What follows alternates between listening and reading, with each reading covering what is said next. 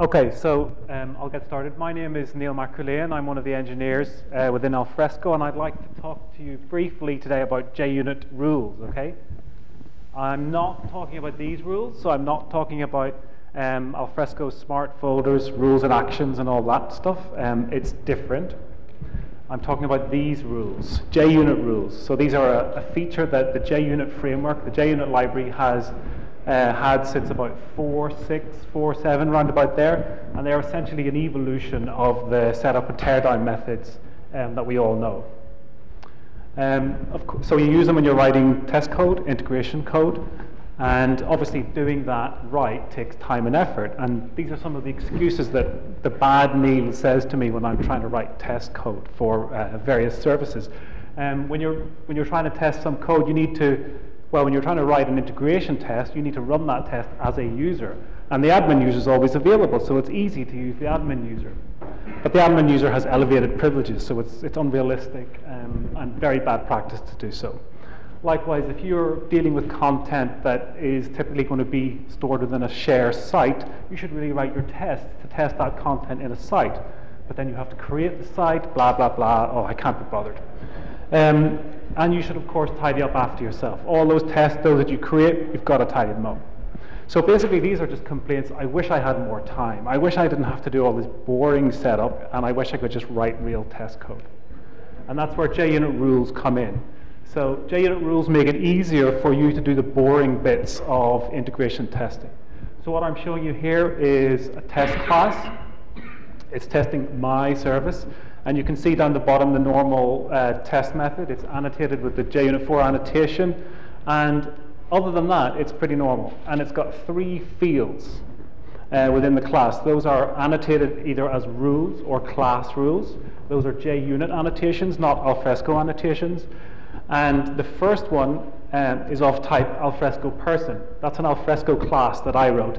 And by simply declaring that field and putting that annotation on it, an Alfresco user will be created automatically when those tests are run, given a kind of an automatic generated ID, and will be cleaned up afterwards.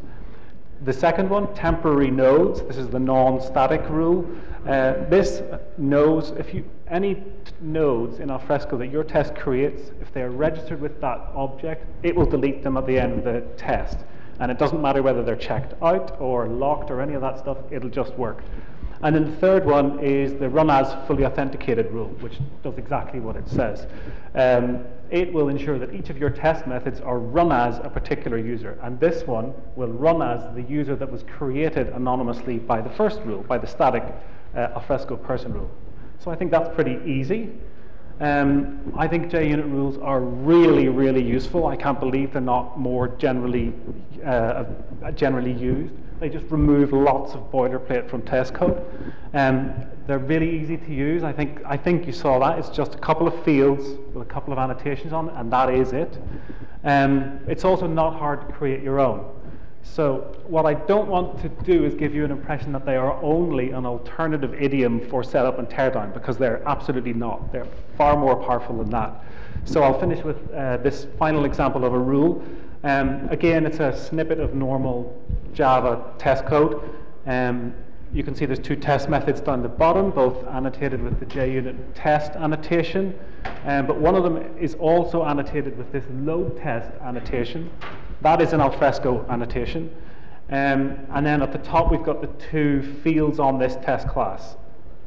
The first one, Alfresco people, is a bit like the Alfresco person object that we saw before.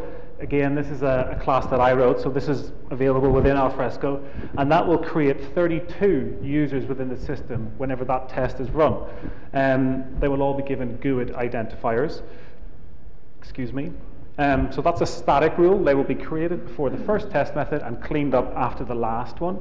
Then the second rule there is a load test rule. This is a non-static rule.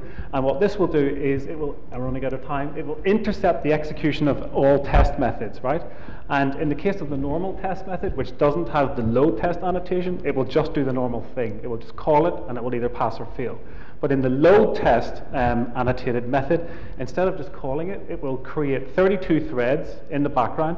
It will start those threads. It will authenticate as one of each of the 32 users that were created automatically by the first rule. So you've got 32 concurrent threads authenticated as different users, and then it will execute the same test method concurrently 32 times, and if they all pass, your test passes. If any of them fail, the errors are aggregated together and you see a load test failure. So that's it.